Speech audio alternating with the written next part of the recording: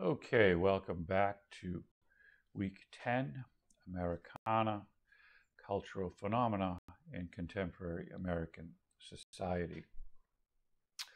So this week, we are going to start off by focusing on the years 2000 to 2021 time frame with a quick look at some of the iconic popular cultural moments that may have helped shape your early childhood to adult timeline.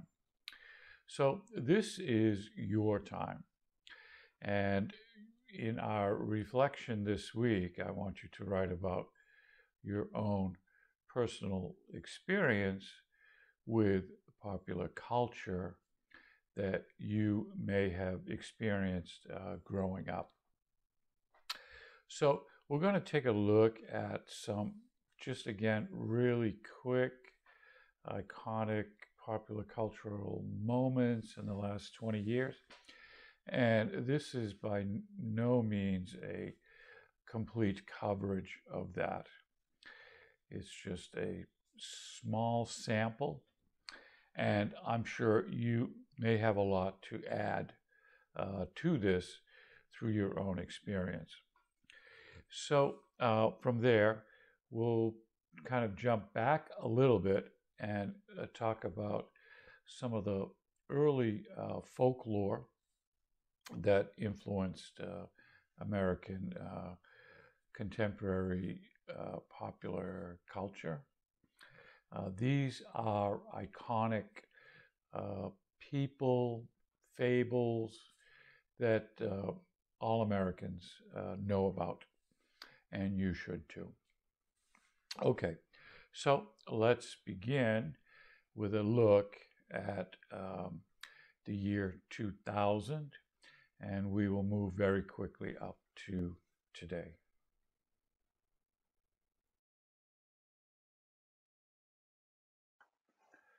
Okay, let's talk about the game.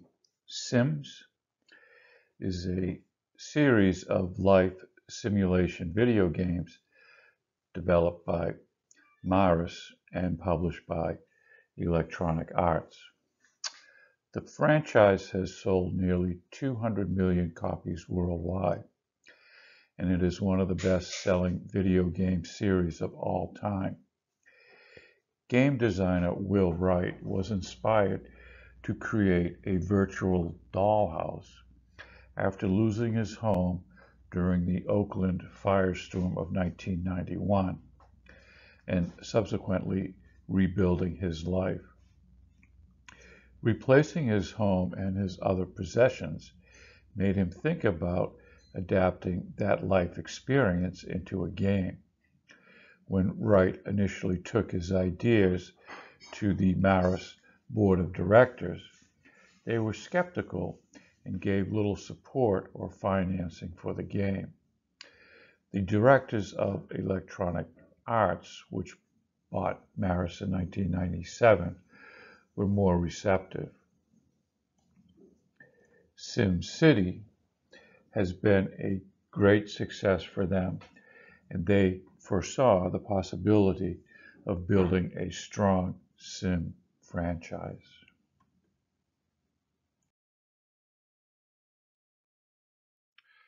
Wikipedia was launched January 15, 2001 by Jimmy Wales and Larry Sanger.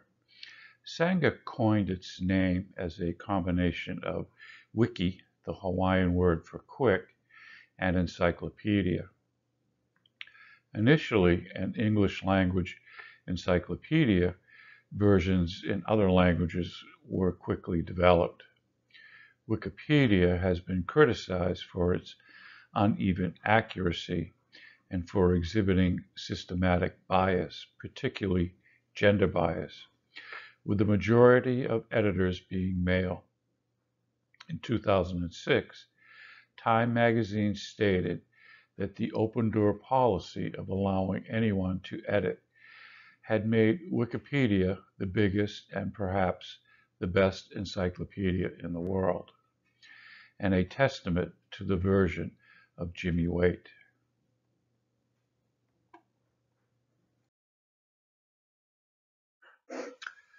The 2001 attack on the Pentagon and World Trade Center, 9/11.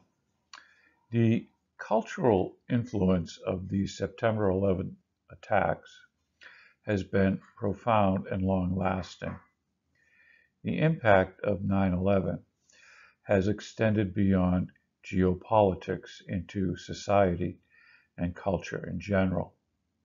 Immediate responses to 9/11 included greater focus on home life and time spent with family, higher church attendance, and increased expressions of patriotism, such as flying the American flag. The radio industry responded by removing certain songs from playlists, and the attacks have subsequently been used as background, narrative, or thematic elements in film, television, music, and literature.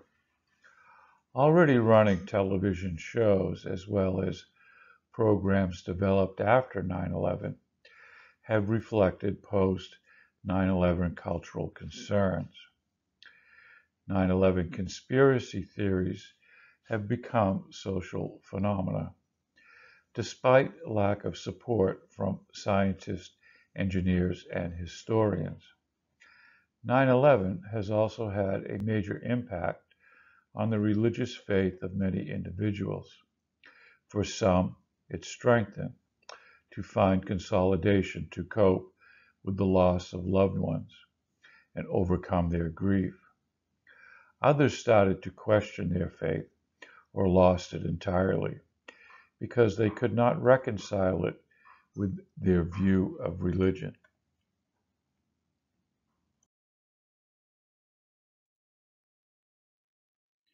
The iPod is a line of portable media players and multi-purpose pocket computers designed and marketed by Apple Inc.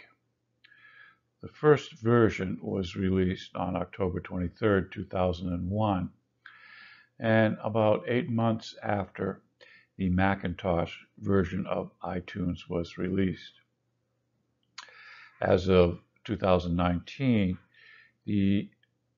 only the iPod Touch 7th generation remains in production. Nobody uses these anymore.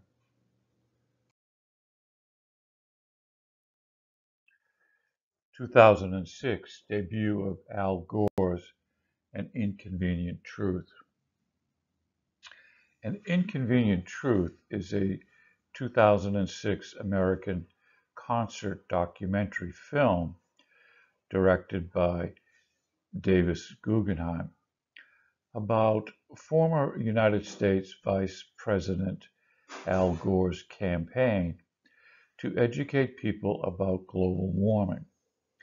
The film features a slideshow that, by Gore's own estimation, he has presented over 1,000 times to audiences worldwide. Since the film's release, An Inconvenient Truth has been credited for raising international public awareness of global warming and re-energizing the environmental movement. The documentary has also been included in science curricula in schools around the world, which has spurred some controversy. A sequel to the film, titled An Inconvenient Sequel, Truth to Power, was released July 2017.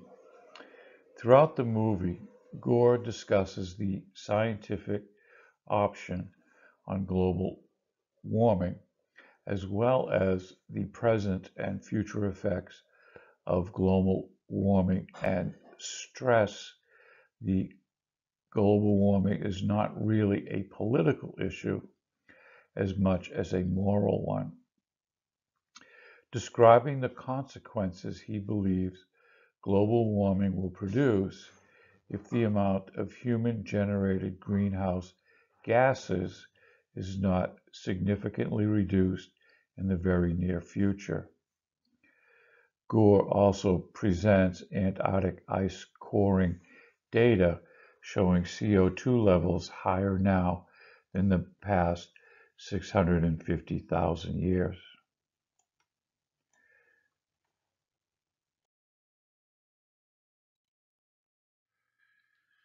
San Francisco internet search leader Google is snapping up YouTube for $1.7 billion, brushing aside copyright concerns to seize a starring role in the online video revolution. The all-stock deal announced Monday unites one of the internet's marquee companies with one of its rapidly rising stars. It came just a few hours after YouTube unveiled 3 separate agreements with media companies to counter the threat of copyright infringement lawsuits.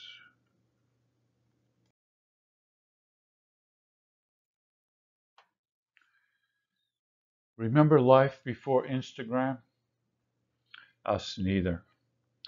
Before early October of 2010, the only way you could really flex your photos digitally was through a Facebook photo album or photo bucket. How's that for a throwback? Soon things would change. We'd be introduced to a world full of double taps, sponsored influencers posts, Valencia filters, DM culture, and IG models galore. Now, the app has more than 1 billion users.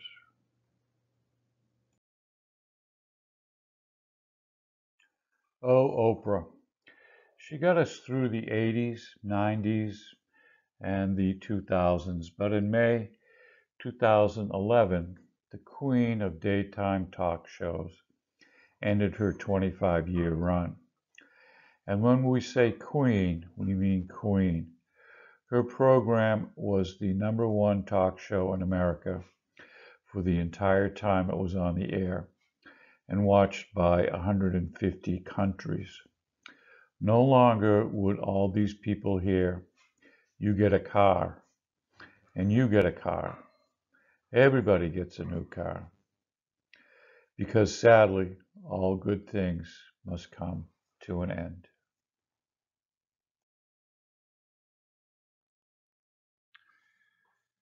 Kodak's story of failing has its roots in its success, which made it resistant to change. Its insular corporate culture believed that its strength was in its brand and marketing, and it underestimated the threat of digital photography.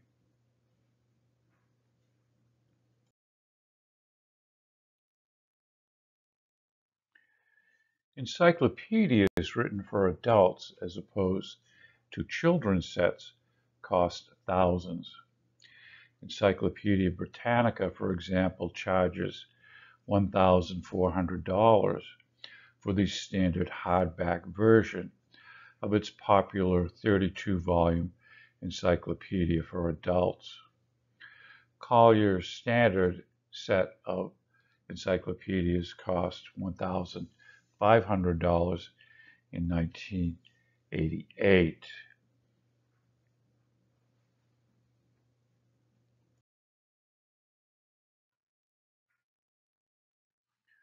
The question, "Do you want to build a snowman?"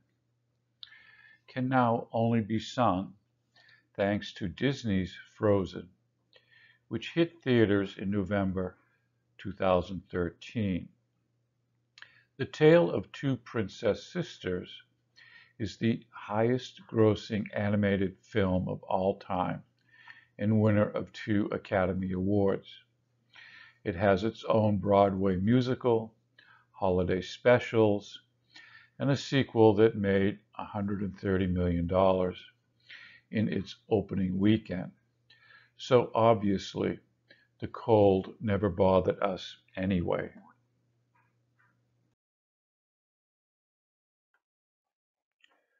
2011, Game of Thrones airs. The series was praised by both television critics and historians for what was perceived as a sort of medieval realism. George R. Martin set out to make the story feel more like historical fiction than contemporary fantasy, with less emphasis on magic and sorcery and more on battles, political intrigue, and the characters, believing that magic should be used moderately in the epic's fantasy genre. Martin has said that the true horrors of human history derive not only from orcs and dark lords, but from ourselves. Academics have classified the series as neo-medieval, which focuses on the overlapping of medieval history and popular fantasy. A common theme in the fantasy genre is the battle between good and evil, which Martin says does not mirror the real world. Martin explores the relationship between good and evil through the questions of redemption and character change. The series allows the audience to view different characters from their perspective, unlike many other fantasies.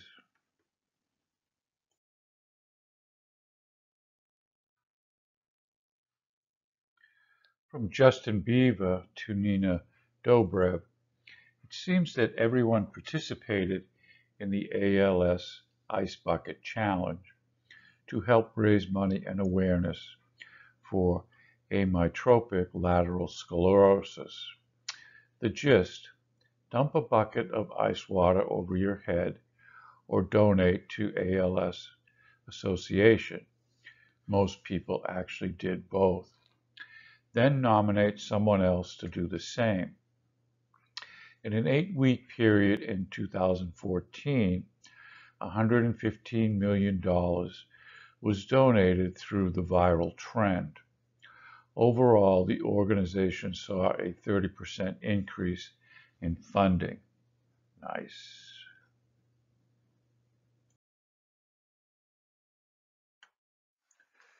Who knew a musical about one of the founding fathers could be so fun, heartwarming, catchy? Lin-Manuel Miranda, that's who, the 16-time Tony-nominated musical and winner of the 2016 Pulitzer Prize for Drama, reminded us how good the arts can make us feel and how much they can teach us. It's one of the highest grossing musicals on Broadway, making $3 million for 8 performances in a single week.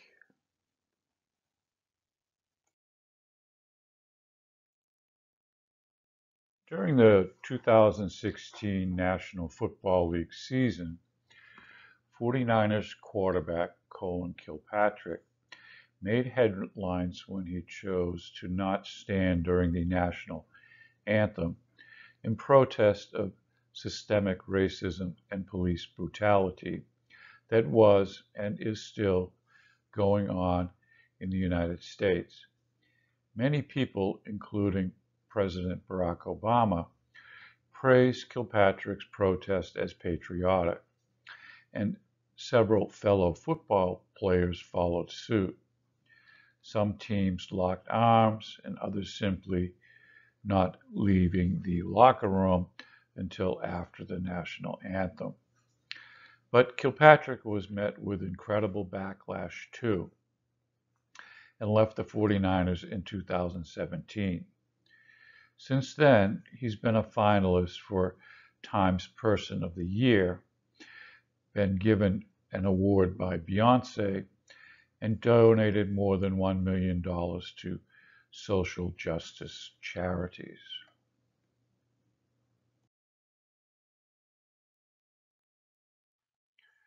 Accusations against Harvey Weinstein sparked the MeToo movement. Women in Hollywood had for years been trying to speak out against Harvey Weinstein, but it took two indelible pieces of investigative reporting in the New York Times and the New Yorker to finally bring the 67-year-old Miramax and Weinstein Company co-founder down. The horrific news of dozens of accusations of sexual assault and harassment had a silver lining.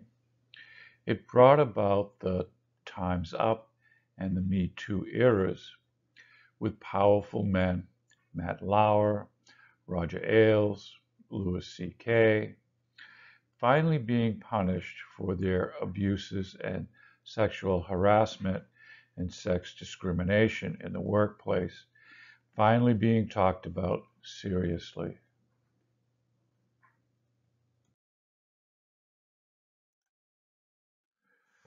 When Crazy Rich Asians hit theaters, it marked the first time an American film was helmed by an all-Asian cast since 1993's Joy Luck Club. The movie, based on the New York Times best-selling novel of the same name by Kevin Kwan, tells the story of a girl who travels to Singapore with her long-term boyfriend, only to find out his family is mega rich. Speaking of money, the film brought in $240 million, making it the highest grossing romantic comedy in a decade. Since there has been a bit of rom-com renaissance, with Netflix leading the charge.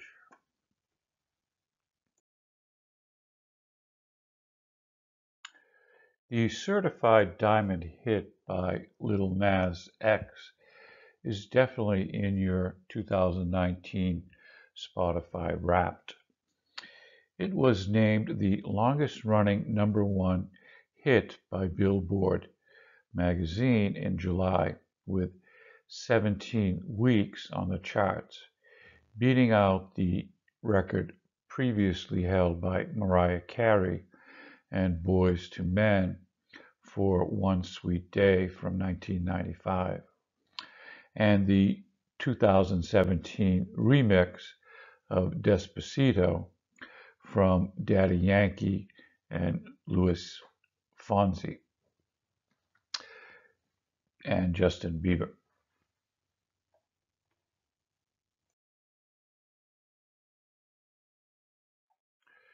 We first met Simone Biles at the 2016 Summer Olympics in Rio de Janeiro as a member of the Final Five.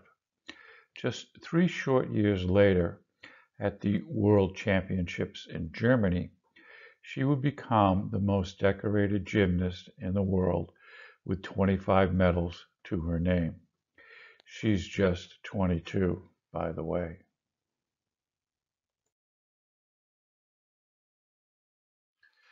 Despacito, American Spanish translated to mean slowly, is a song by Puerto Rican singer Luis Fonsi featuring Puerto Rican rapper Daddy Yankee. Despacito has been widely credited by music journalists as being instrumental in popularizing Spanish language pop music in the mainstream market again. It is a Latin pop song composed in common time with lyrics about desiring a relationship, performed in a smooth and romantic way. Despacito received generally favorable reviews from music critics who praised the fusion between Latin and urban rhythms, its catchiness, and its text painting. It has received Latin Grammy Awards for Record of the Year, Song of the Year, Best Urban Fusion Performance, and Best Short Form Music Video at the 18th Latin Grammy Awards. Despacito has also ranked among the best Latin songs of all times and the best songs of 2017 by various publications, which referred to it as one of the most successful Spanish language tracks in pop music history.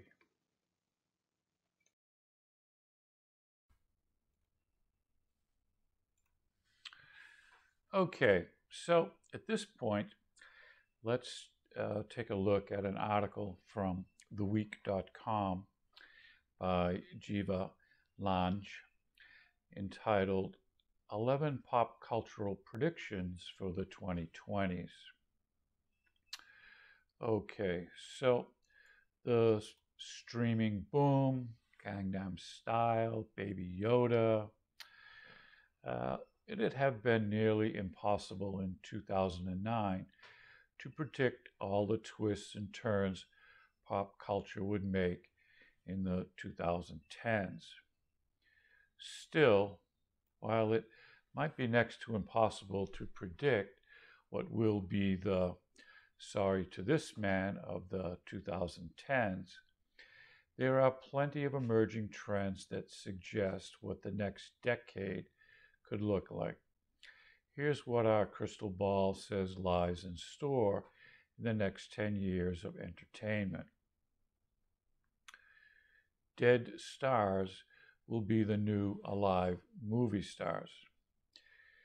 People have been speculating that CGI actors will replace real stars for years, but it seems like the 2020s might be the decade it finally happens. While dead actors like Paul Walker and Carrie Fisher have been resurrected for franchise roles, some creators are already exploring the possibility of casting long-gone stars in new original features. Finding Jack, a Vietnam War film currently in pre-production, has reported cast James Dean, who died in a car crash at the age of 24 in 1955, in its leading role. It likely won't be the only time we see a dead actor appear in the top billing this decade. 2. Americans get over subtitle phobia. From Roma to the popularity of this year's Parasite, The Farewell, and TV shows like Los Spooky, more and more foreign language films and shows are reasoning with American audiences. Part of that is likely because of our nation's growing bilingualism. About a fifth of Americans can speak more than one language, a number that is on the rise. Part of it might also be a growing appreciation for our country as a linguistic melting pot. Just look at the crossover popularity, for example, songs like Despacito. This is exciting stuff. Without being limited to English, there are so many more great movies, TV shows, and songs that can be enjoyed. 3. A woman will become the head coach of a major men's sports team. In November, Rachel Balakovic joined the New York Yankees payroll to become the first woman hired as a full-time hitting coach by a big league team. The New York Times reports also this year the Tampa Bay Buccaneers became the first NFL team to hire 2 full-time female coaches, while 4 women already on NBA coaching staffs. And while we still might be a few years away from a woman becoming the head coach of a major professional men's sports team, it seems like the reign of all male coaches is rapidly coming to an end in America. Streaming will further blur the lines between TV and movies. When the influential French film magazine Cartes du Cinéma named a TV show as the movie of the decade, they were deservedly roasted. But the question of what constitutes a movie versus a TV show is increasingly nebulous and confusing. On the one hand, the debate evidences how good TV has been these past 10 years. When people debate if something like Twin Peaks, The Return, is a movie or a TV show, they're usually discussing the quality of production, storytelling, and acting, writes the New York Times. The better a TV show is in this regard, the more likely it is to be referred to as a multi-episode movie. But on the other hand, we've seen medium-bending works on the rise. What of O.J. Made in America, for example, which was broken up in installments but won Best Documentary Feature at the 2017 Academy Awards. We've just experienced the tip of the iceberg here. Don't expect the debate to get picked away anytime soon. 5. Quentin Tarantino will retire. If you believe Quentin Tarantino when he says he's going to retire after 10 movies, then he only has one more movie left in him before putting himself out to pasture. I'm willing to bet that not only do we see his last movie in the next 10-year span, we will see him come back out of retirement for his 11th feature too. If one fact holds true across all decades, it's this one: celebrities never retire. Climate horror will be the new elevated horror. Mankind only has until 2030 to head off catastrophic climate change, but world leaders seem more intent on insulting teenage girls than actually doing anything to help. As such, expect to see climate anxiety become a major theme in horror films around the world in the coming years. While so-called elevated horror by Ari Aster and Jordan Peele and Robert Eggers dominated the 2010s, movies like 2019's Crawl and Godzilla, King of the Monsters signal a shift.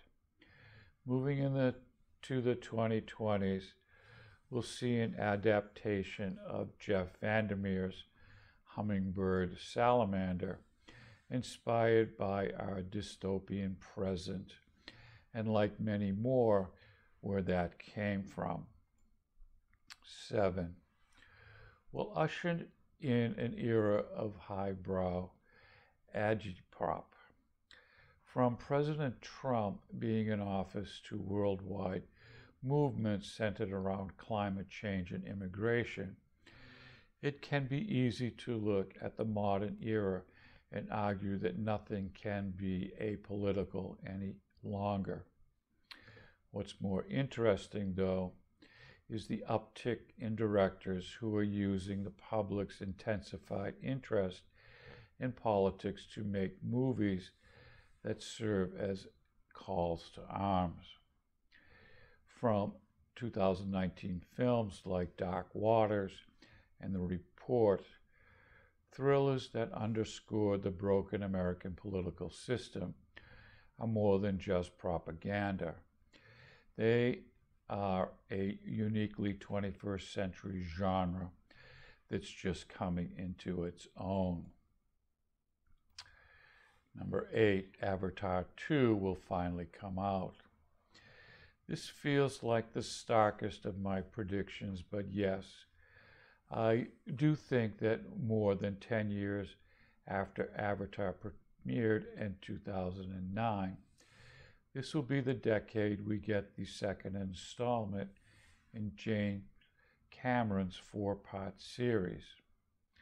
At the time of this writing, Avatar 2 is planned for 2021, which means you can peg Avatar 3 to come out sometime around 2033.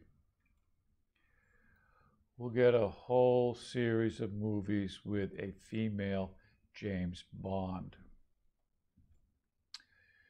The gender-swapping movie was a staple in the 2010s when the woman-led Ghostbusters, Ocean's 8, or What Men Want, perhaps the biggest classic hero to have remained so far untouched, though, is the swaggering playboy James Bond, with Daniel Craig assuring that no, really, he never, ever, ever wants to play 007 again. The space was wide open for creators to cast Lashana Lynch as the new MI6 agent. That being said, hopefully we'll get some original women badasses this decade too. 10. Music, biopics, and documentaries are here to stay. Whether it's a biopic like Bohemian Rhapsody and Rocket Man, or a concert film like Homecoming, it seems as if the whole film industry is betting on music-based movies to fuel the next 10 years of box office and streaming selections. While music movies like Walk the Line and Ray have long been Oscar bait, the combination of 2015's Straight Outta Compton and 2018's Bohemian Rhapsody have exposed just how much money can be made when a huge studio and its subject matters backs a musical biopic, wrote The Week contributor Gregory Weichman. Hang on, this trend is just getting started. We're going to find out what's on the other side of peak TV. Just ask anyone. We're living in the golden age of television, but what's on the other side of peak TV? We're probably about to find out, and soon. The anti-heroes of the prestige television era have already become a thing of the past. As streaming takes over as the default mode of watching television, the old standbys of the medium, like standardized half-hour or hour-long reruns, are becoming obsolete. And while TV is still generally constructed in standalone episodes or season-long arcs, we will likely see creators upend those old givens of the format too. Additionally, we can bid farewell to blockbuster shows that everyone watches like Breaking Bad, Mad Men, and Game of Thrones, as streaming takes the pressure off ratings and allows for more niche and untraditional content. Plus, with Netflix, Amazon, Disney+, Apple TV, and others throwing everything at the wall to see what sticks, some exceptionally great small budget programs will likely emerge. 10 years is a long time, though. I, for one, can't wait to be surprised by it all. Okay, let's talk a little bit about American folklore and popular culture. So we're going to start off with an article from the University of Southern California's Anthropology Department. Okay, so folklore is an integral part of being human. The discipline of folklore studies the unofficial, the spoken, and the traditional forms of expressed culture, such as legends, including urban ones, myths, folk music, jokes, festivals, and more. It is often contrasted with the printed word, yet the recent growth of the internet and digital communications has brought the realms of popular culture increasingly closer to folklore as well. Thus, the field of folklore and popular culture encompasses more than 200 different genres, such as folk tales, myths, legends, proverbs, jokes, games, folk medicine, and ethnomusicology. The interpretations of these materials draws on theories in various fields such as anthropology, communications, English, cultural studies, political science, psychology, sociology, and religion. So our first folklore myth comes from Ponce de Leon and the Fountain of Youth. Ponce de Leon, who made his first journey to the New World with Christopher Columbus on the latter explorer's second voyage, is linked in American folklore as exploring Florida and other Spanish claims in a vain search for the mystical Fountain of Youth, which he learned from the natives. We discussed this in our Lit 4 class by way of Nathaniel Hawthorne's short story, Dr. Heidegger's Experiment.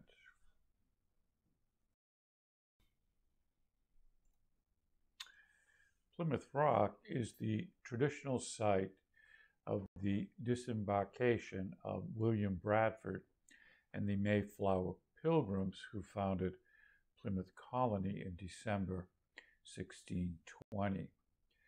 From that time to the present, Plymouth Rock has occupied a prominent spot in American tradition and has been interpreted by later generations as a symbol of both the virtues and the flaws of the first English people who colonized New England.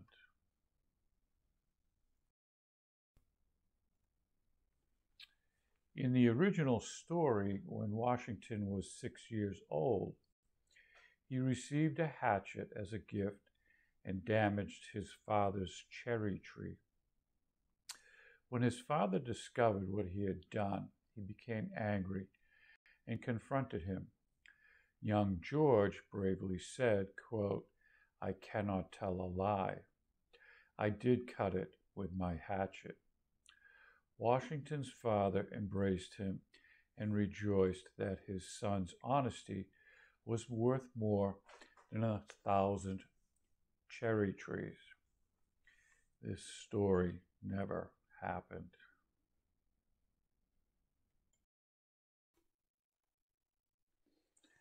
The Swamp Fox in the American Revolutionary War. Throughout the Carolina Low Country, visitors find reference to Francis Marion and the Swamp Fox. They are one and the same. Francis Marion was an officer of the South Carolina militia who escaped from the British when they captured Charlestown and created a band of irregulars to harass British communications, supplies, and patrols during the American Revolutionary War. Alone or with other irregular bands, the constant sniping and raids had a detrimental effect on British morale, already at a low point due to the malarial climate and blazing heat. It was Marion's prime adversary among the British who gave him the name, the Swamp Fox.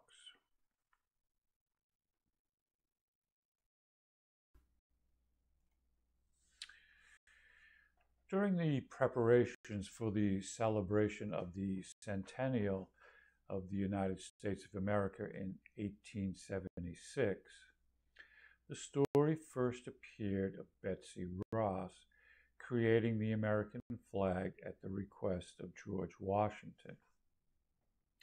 Ross entered American folklore as having sewn the famed flag, which placed the stars representing the colonies on a blue field in a circular pattern. It had long been part of the oral family tradition handed down to such succeeding generations, but there was no empirical evidence to support it, and it has since been discounted by historians as a fabrication created at a time when the contributions by women to the formation of the United States were being touted by women suffragists and their supporters. It remains part of American folklore.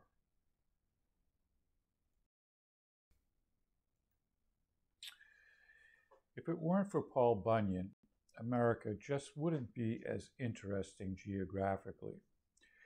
French-Canadian lumber camp legends about Bunyan were later adapted by Americans, claimed that he was delivered to Earth by 5 giant storks, since he was already dozens of feet tall as a baby. Wherever he went, as he got older, he created major landmarks. His footprints created Minnesota's 10,000 lakes. His shovel created the Grand Canyon as it dragged behind him. His use of rocks to extinguish a campfire created Mount Hood. Bunyan was accompanied by his blue ox, Babe, who was almost as big as he was. Statues of Bunyan and Babe have been erected all across the country as a testament to America's love of a tall tale.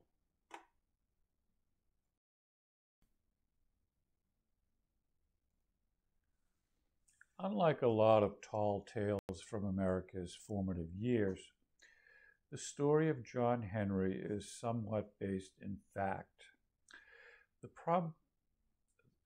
There probably really was a John Henry who was born a slave in the South in the mid-1800s. Legend has it that he was around 6 feet tall and weighed more than 200 pounds. And that in those days, that was big enough to guarantee you'd be given exceptionally tough work, like building railroads or tunnels. If Henry did exist, he likely worked on the Big Bend Tunnel that went through the mountains of West Virginia. From there, the legend has thousands of variations. Some say Henry challenged the tunnel-making machinery to a duel to see who could drive stakes and blast rocks faster. Most stories claim that he won, but that he died from exhaustion after the contest. Some say he won and went on swinging his hammer from coast to coast.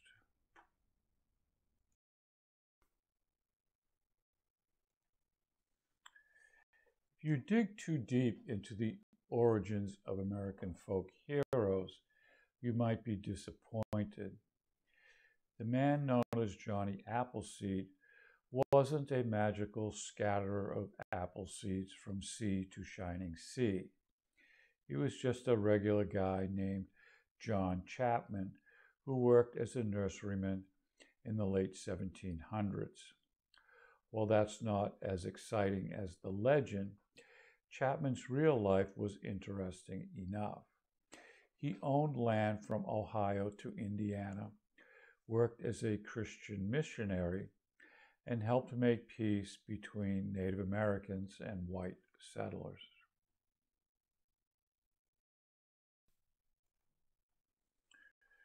Born in 1796, Davy Crockett was nearly a legend without fictitious additions to his story, but they came nonetheless.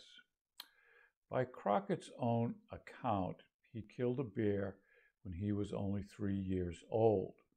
True, maybe not. But Crockett swore it happened. More stories emerged of Crockett's rough and tough childhood, with lots of bear, bully, and snake encounters that all ended with him as the victor. Whether or not these stories are true is unclear. What is true is that Crockett represented Tennessee in Congress, but when he was defeated for re-election, he went off to explore Texas. His travels led him into battle at the Alamo, where he was shot and killed. Tales of Davy Crockett show him wearing a coonskin cap and carrying a rifle, which he lovingly called Old Betsy.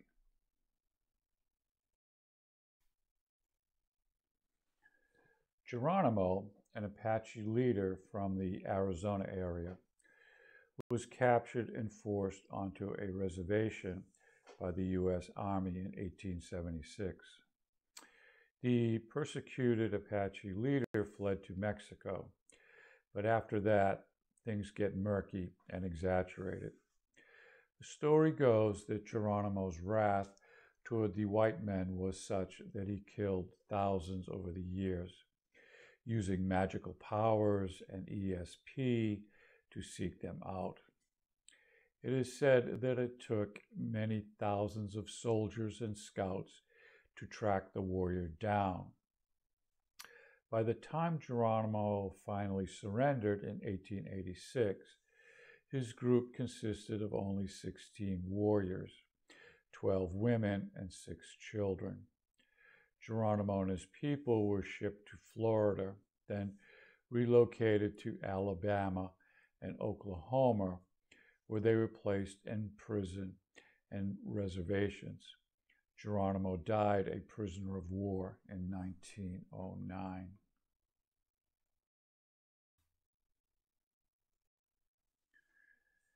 Casey Jones and the Train Wreck. Jonathan Luther Jones was a Missourian by birth, but the time he spent growing up in Casey led to him being called Casey by all who knew him.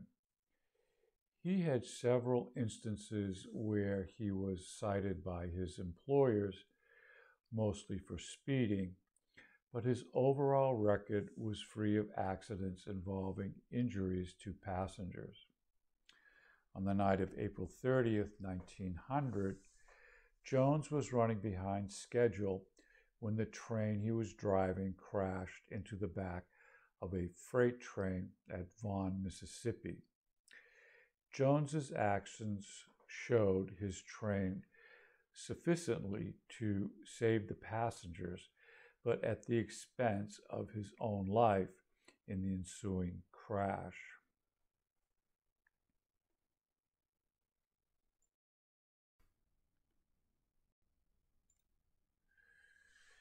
James Butler Hickok, better known as Wild Bill Hickok, was a folk hero of the American Old West, known for his work across the frontier as a drover, wagon master, soldier, spy, scout, lawman, gunfighter, gambler, showman, and actor.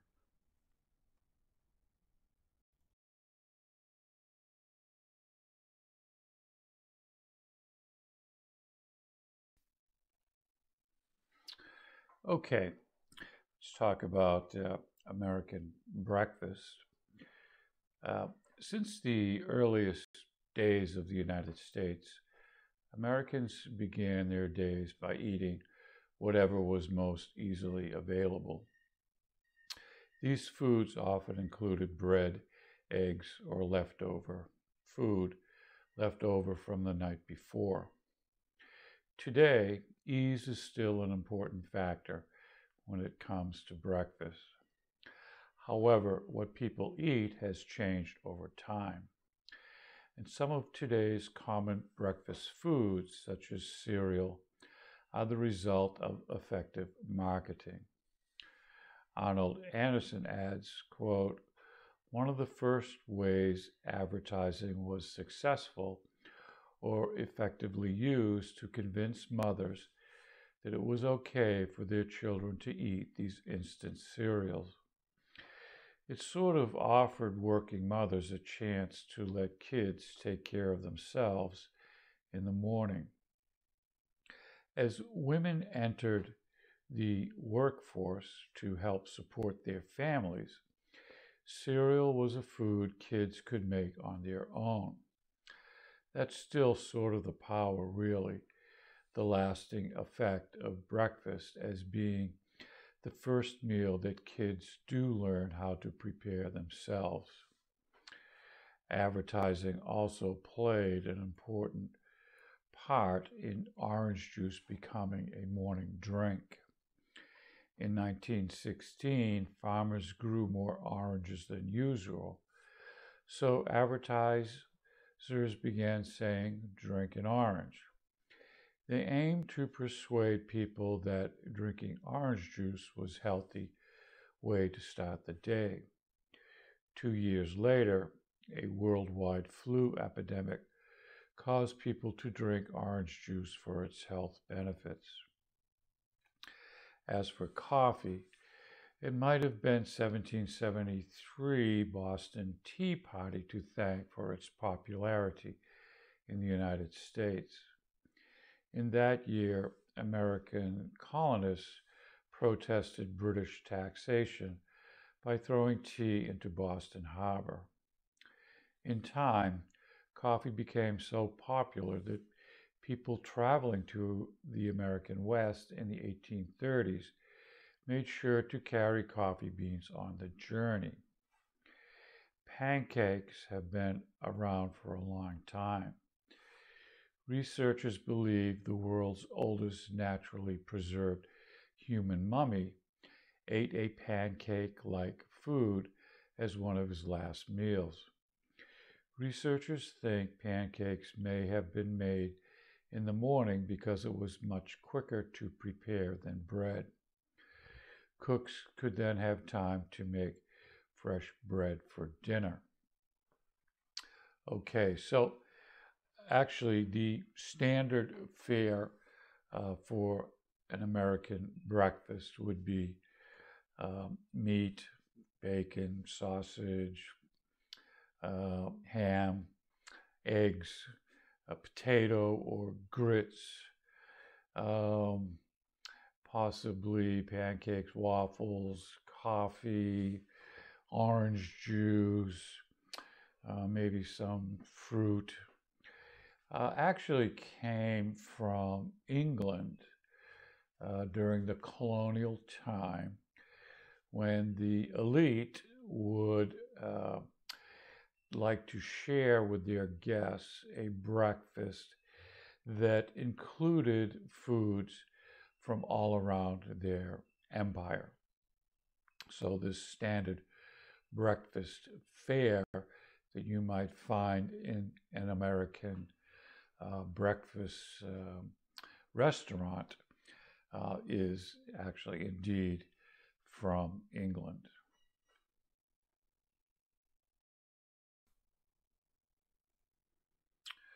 Okay, so those were kind of the old world ideas of the past about breakfast, but today, young people especially are more conscientious about what they eat. So I'm going to talk a little bit about breakfast as it is today in 2020. It's making us healthier if your ideal breakfast is a plate of bacon and eggs. There's no judgment here.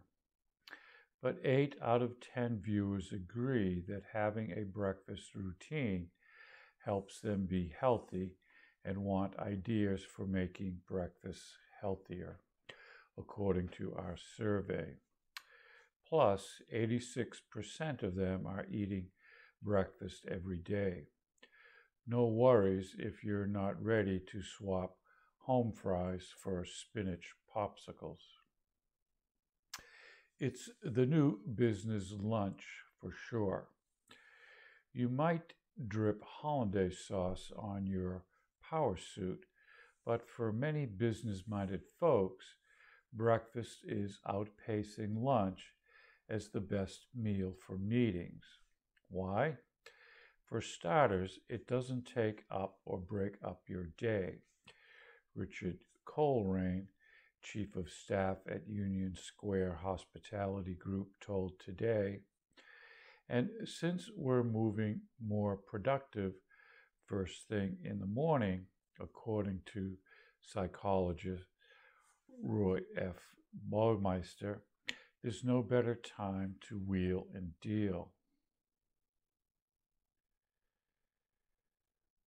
It's redefining the labor lines at home. According to today's survey, it's dads who are cooking breakfast more and more, citing bonding time with kids as a reason to fire up the skillet every morning.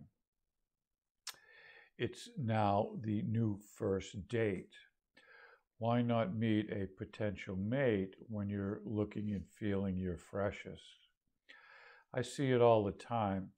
Chef Christina Tosi of Momofuku Milk Bar told Today Foods, millennials in particular are increasingly choosing to meet over breakfast or coffee instead of drinks.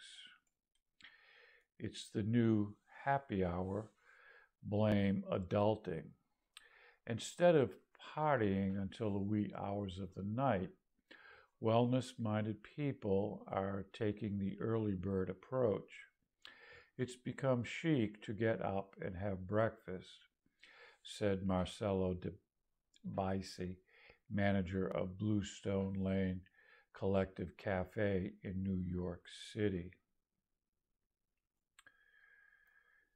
We ate with our cameras. Instagram was one of the first answers, and it came up again and again. All our plates become small plates.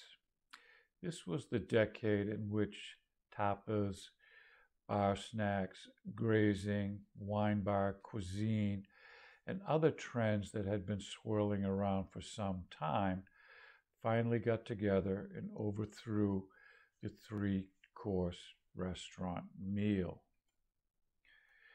Vegans got their revenge. Plant-based foods like the Impossible Burger got an enthusiastic reception. Many people of color who cook had a breakout decade by digging into their cultures and speaking up about their lives. Black chefs brought new prominence to Black cooking in America, especially its African roots. Chefs from the Philippines, India, South Korea, Vietnam, and other Asian countries cooked in ways that made it impossible not to see them as active, creative, modern interpreters of their cuisines. Ethical treatment wasn't just for farm animals. Some self-induced demise of Mario Batali, Ken Friedman, and John Besh, and other men in the restaurant business following accusations that they had abused and mistreated the women who worked for them as a catalytic event. Employees and customers are looking for promises of reform. These were few and slow in coming, but workplace issues like mental and physical health, hostile managers, discrimination, and equal pay are now major topics.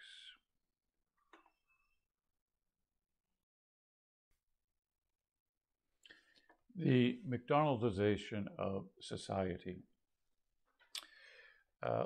Ritzer highlighted four primary components of McDonaldization.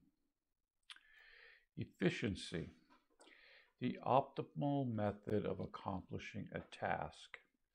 In this context, Ritz has a very specific meaning of efficiency. In the example of McDonald's customers, it is the fastest way to get from being hungry to being full. Efficiency in McDonaldization means that every aspect of the organization is geared toward the minimization of time. Calculability. Objective should be quantified, example, sales, rather than subjective, example, taste.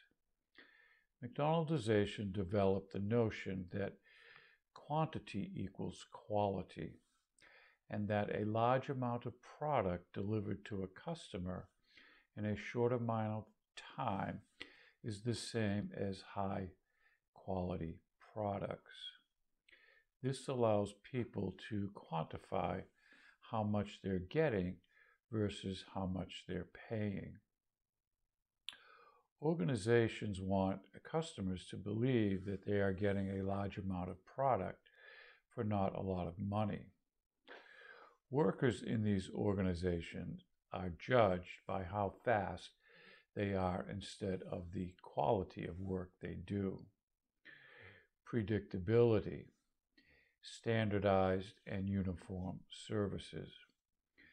Predictability means that no matter where a person goes, they will receive the same service and receive the same product every time when interacting with the McDonaldized organization.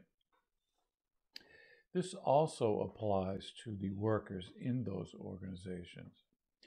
Their tasks are highly repetitive, highly routine, and predictable. Control and standardized and uniform employees. Replacement of human by non-human technologies. It has been argued by a Westerner that an example of this phenomena of McDonaldization can be seen in education, where there is seen to be increasing similarity between that of Western classrooms and the rest of the world. Slater argues that the class size, layout, and pedagogy in Peru closely resembles that of America, with clear examples of Western culture focused on efficiency of transfer of knowledge in other parts of the world. Furthermore, Slater goes on to demonstrate that the McDonaldization of education could have many negative side effects, particularly that it does not promote inquiry or creativity. Therefore, schools will become less effective at educating children as they will fail to develop critical and creative thinkers. According to Wong, the influence of McDonaldization has also affected higher education classrooms. Efficiency, computer-graded exams limit the amount of time necessary for instructors to grade their students. Calculability.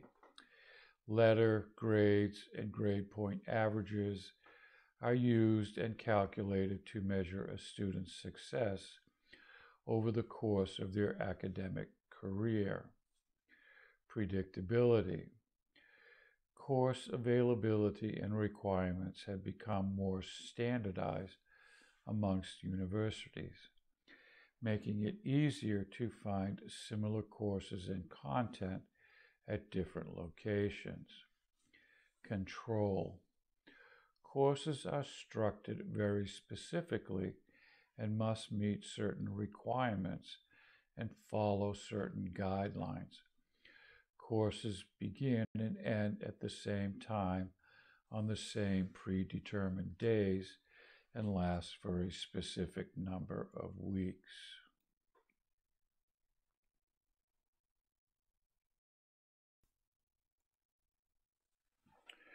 American cultural norms. Etiquette is protocol, rules of behavior that you memorize and that rarely bend to encompass individual concerns and needs. Manners embrace societal acceptable behavior, of course, but also much more than that. They are an expression of how you treat others when you care about them, their self-esteem, and their feelings.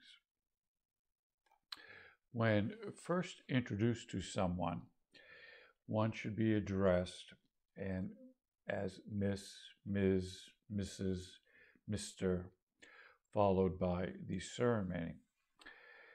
Only minors should be addressed by first name. Once a relationship has been established, one may request to be addressed by first name.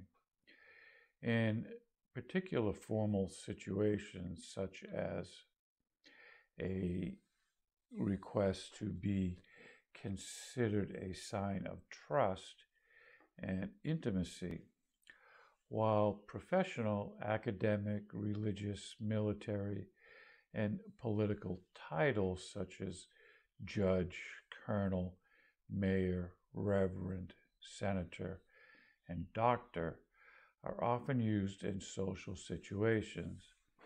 Ms., Ms., Mrs., and Mr. are also considered appropriate, especially when one is unaware of such credentials. A personal preference should be honored once it is known.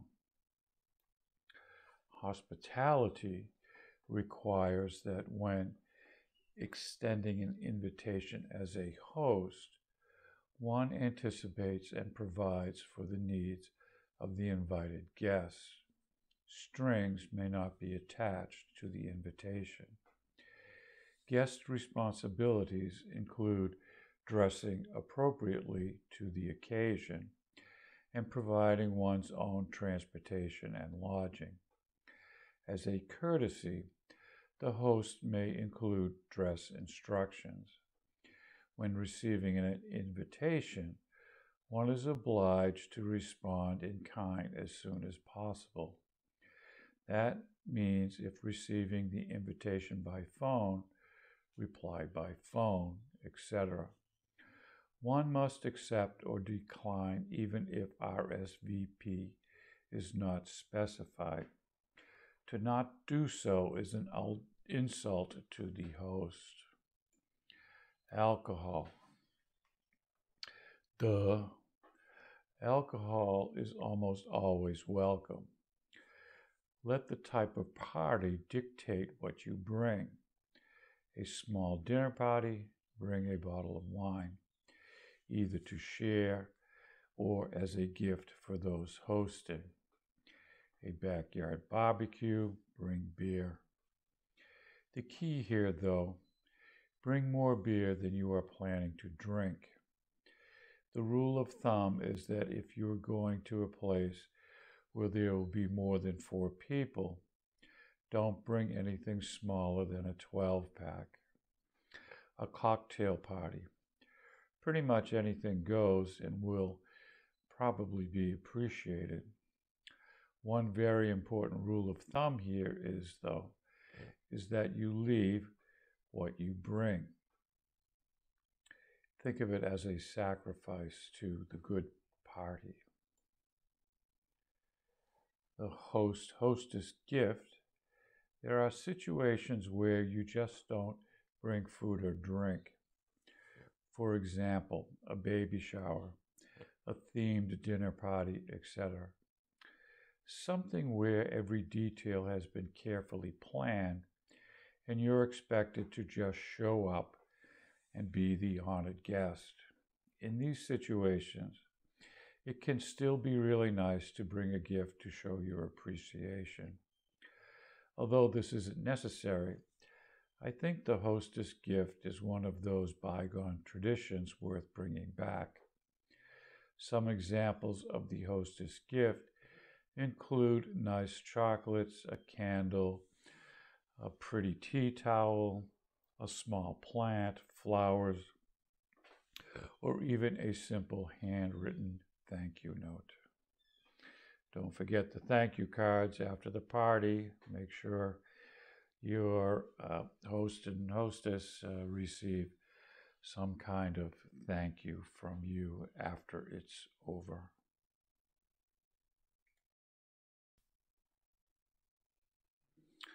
Okay, let's talk about American stereotypes. One is generosity. According to William Bennett, who himself an American, a positive stereotype of Americans is that they are very generous. The United States sends aid and supplies to many countries, and Americans may seem as people who are charitable or volunteer. It's first noted in 1835, the American attitude towards helping others in need. In 2010, Charities Aid Foundation study found that Americans were the fifth most willing to donate time and money in the world at 55%. Optimism. Americans may be seen as very positive and optimistic people. Optimism is seen as the driving force behind achievement of the American dream. Hard-working Americans may be stereotyped as hard-working people, whether in their job or other matters. A workaholic culture. While the stereotype of hard-working Americans is often a positive one, the United States has been criticized in recent years as a workaholic culture. In the Huffington Post, a Serbian who traveled to Washington, D.C. for a degree wrote, quote, "In fact, my family and friends had observed what I shouldn't have chosen America, since I would probably feel better in Western Europe, where life is not as fast-paced as in the United States, and capitalism still has a human face."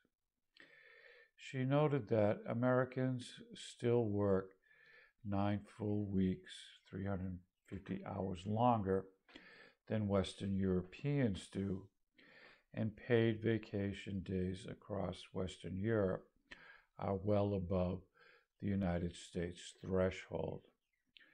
Americans have a great deal to learn from Europeans about getting better balance between work and life. Yes, all true.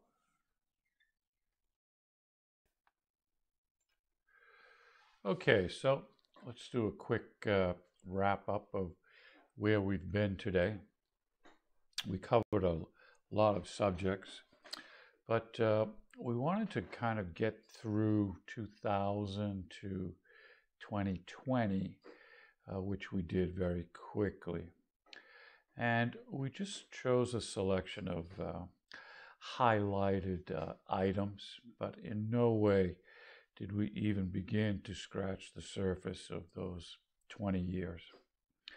So we did talk about a game called The Sims, the beginning of Wikipedia, historic event of 9/11. Talked about a movie talk slideshow that became a movie, Al Gore's Inconvenient Truth about climate change. The end of a 30-year television run of Oprah Winfrey. The end of the Encyclopedia Britannica. Disney's movie Frozen. A TV series called The Game of Thrones. Kind of a social fundraising event called the ALS Ice Bucket Challenge. Colin Kaepernick, athlete. The MeToo Movement. A movie, Crazy Rich Asians. 2 songs, one by Lil Nas X and Despacito. We tried to make 11 pop culture predictions for the 2020s. And then we took a left turn and kind of went back a little bit and talked about a few of the myths concerning folklore in the United States, starting with Ponce de Leon and the Fountain of Youth, the Plymouth Rock just down the street from me here, George Washington cutting down the cherry tree, and his father saying, "Oh, George, what an honest boy. I'm not going to punish you for cutting down the cherry tree because you're such an honest guy," said no one ever. We talked about a real person called the Swamp Fox from the American Revolutionary War. A story about Betsy Ross creating the American flag. Paul Bunyan, a giant. John Henry, Johnny Appleseed, a true historic figure, Davy Crockett, and First Nations Indian leader, Geronimo, Casey Jones, and a Wild West personality, Wild Bill Hickok. And we took another path, and we talked about iconic American food and where restaurants are changing and the diet is changing for Americans. Today, it's not just McDonald's and Wendy's and Burger King anymore. We talked about the McDonaldization of society in a business sense and even to higher education. And we touched a little bit on American cultural norms and some American stereotypes. So we really just scratched the surface with all of these titles today. So if any of this is of interest to you for further research, go for it, dig deeper into it. We just barely mentioned them today. Okay, so I think that's it for today. We're basically out of time. Thanks for watching. Start thinking about your next paper, your final paper, which can be, again, open. That is open for you to choose. So that's it for this week. Thanks for watching. We'll see you again next time. Bye.